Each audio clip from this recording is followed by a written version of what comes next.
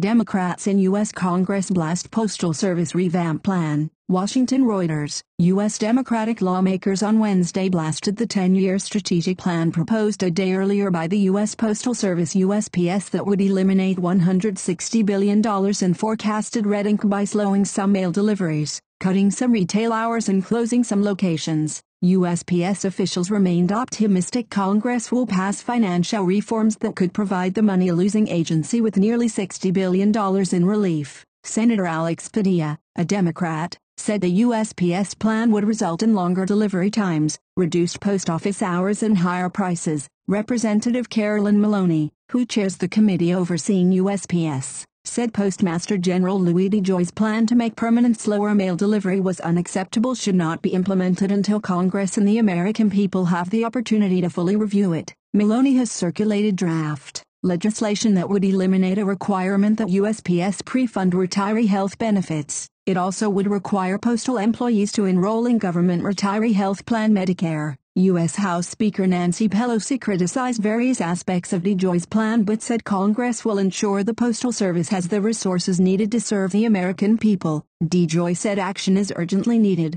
We have to start every conversation, he said. We're losing $10 billion a year. Gotta fix it. Ron Bloom, who chairs the U.S. Postal Board of Governors, said in an interview he was optimistic that Congress will embrace the plan once carefully reviewed. Bloom said, "We're not asking for you to bail us out. We're not asking you to fix all of our problems. But if you do your part, you will help enable a true revitalization of this institution." USPS wants President Joe Biden's administration to calculate pension obligations using modern actuarial principles that would save $12 billion.